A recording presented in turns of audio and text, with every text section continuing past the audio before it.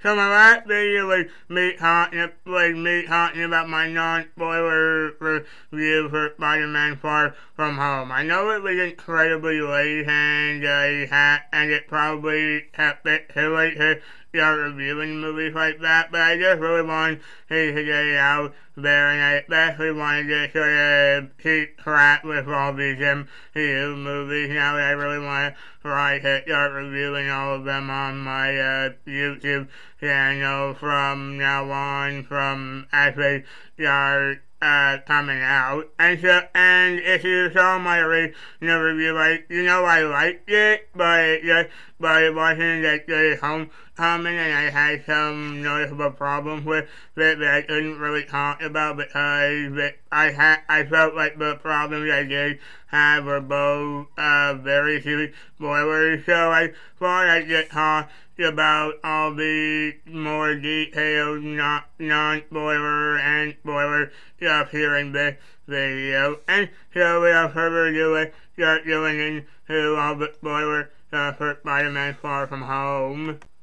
Okay, so first off, I think the main thing about this movie that I liked a bit more than Homecoming was Happy's relationship with Peter and his whole flash on him, because obviously, like if you saw the first Spider-Man Homecoming, you know that Happy was kind of annoyed with Peter a lot of the time, and she always tried to push him away, but here they have a really much nicer relationship, and I really like seeing the two of them interact, especially the scene with them inside the plane. I really like that scene, but all that was after the scene where Mysterio was had revealed himself to be a villain, which obviously, everyone knew. I'm sure there are some people who didn't know that, but hey, come on, really, if you're a Spider-Man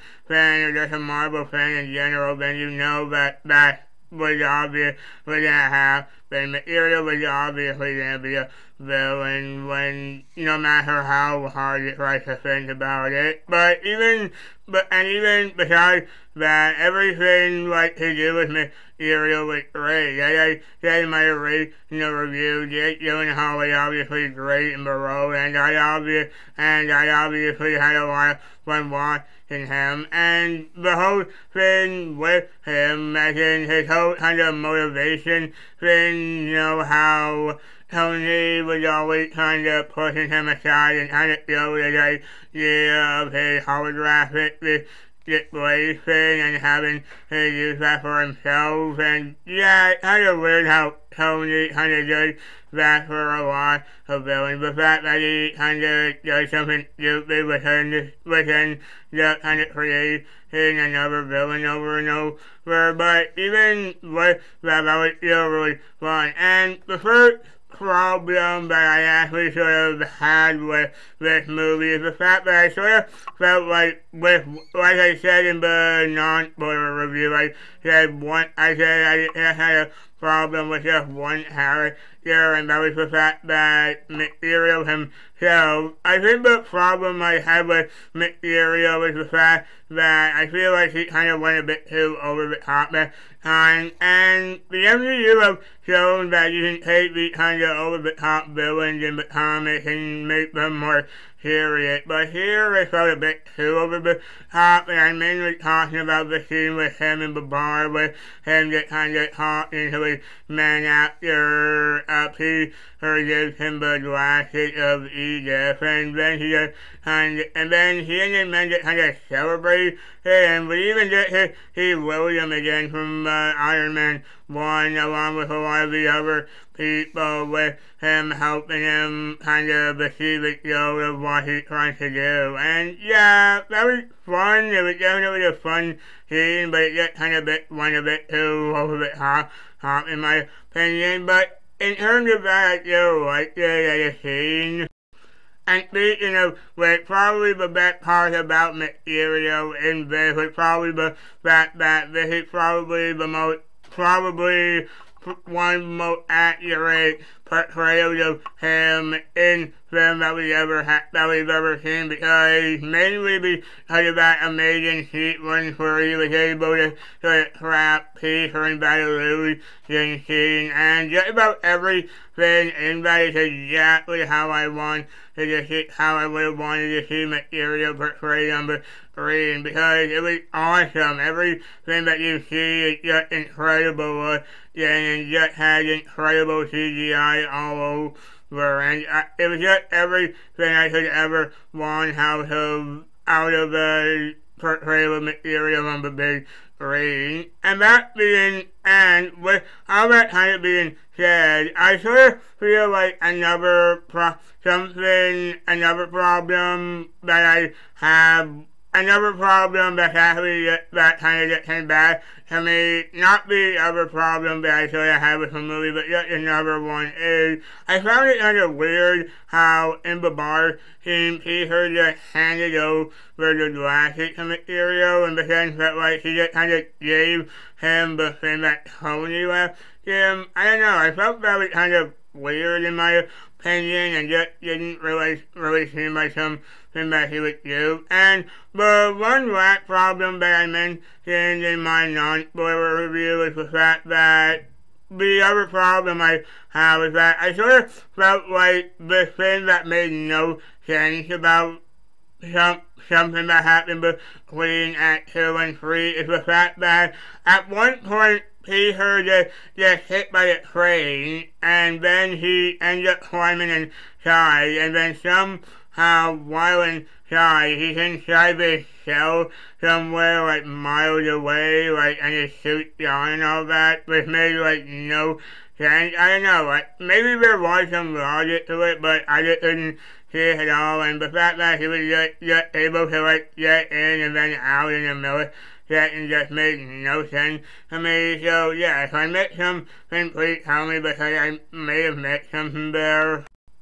And so leading into that third act with the climax, I found it incredible with the end climax, in the sense that like everything that you were seeing, it just looked incredible, and it was even a bit intense. Not some of the intensity was kind of gone, because I felt like some parts of it weren't as white knuckles as I would have expected. Then there were some parts of it that was just kind of weird and stupid, but it still looked really cool, and I really liked a lot of the things that they presented. But now, in terms of some really exciting things, I think let's talk about the end credit scene, because for one, you see that William was able to get an edited version of the video and credit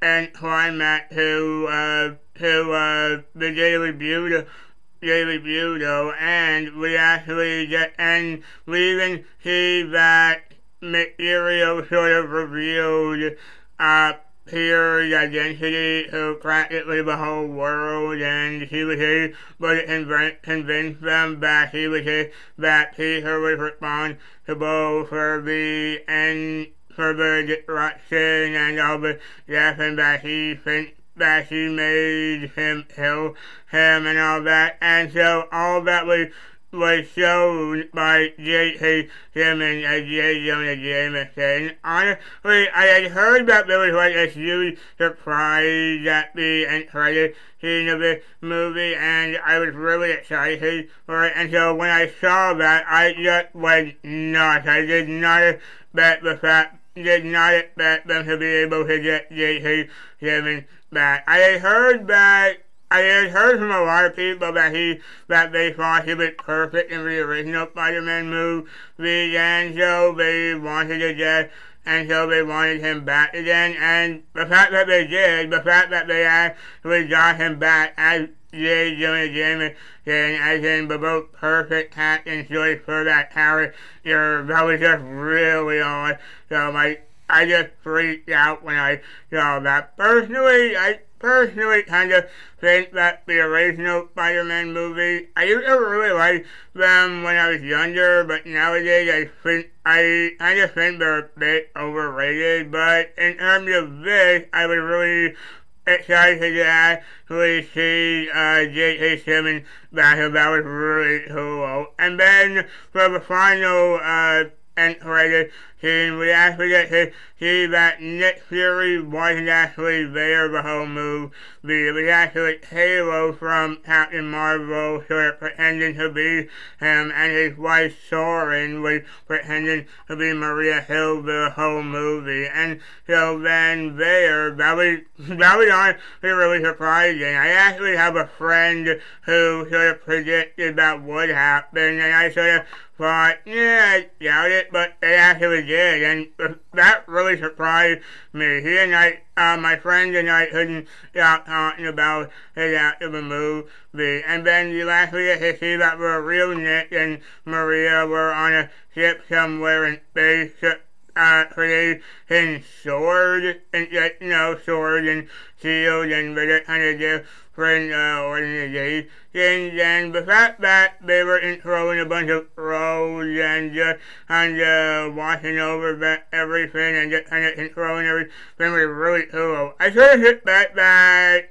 Nick and Maria just kind of swapped places with Talos and Soren sometime after Tony's funeral, and I really liked that. And so honestly, I did definitely have a blast with this movie, even if I did have some problem with it, and maybe even some other problems that I may have not mentioned here. But in terms of what's gonna happen now, like not just for the MCU but also for Spider-Man, I plan on making a video about that probably for my next video because of the whole thing. Like I said in the last video, just the whole thing that should have been happening lately with Spider-Man. I'm pretty sure you all know what I'm talking about, and the fact that he may or may not be in the MCU anymore, which I'm sad about. Like I had